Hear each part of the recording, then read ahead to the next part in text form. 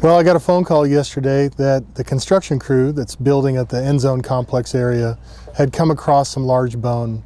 And so I came over and took a look at it, and yesterday afternoon we determined that it looked like we had a large extinct animal that had been uncovered.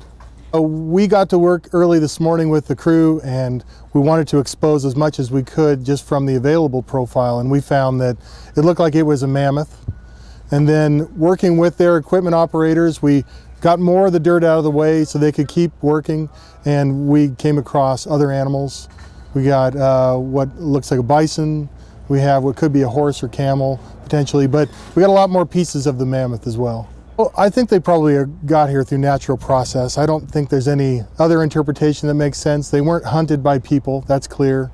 There wasn't any kind of catastrophe. They probably just all came in toward an area that was wet, and either they were sick or dying, and they may have just accumulated here naturally.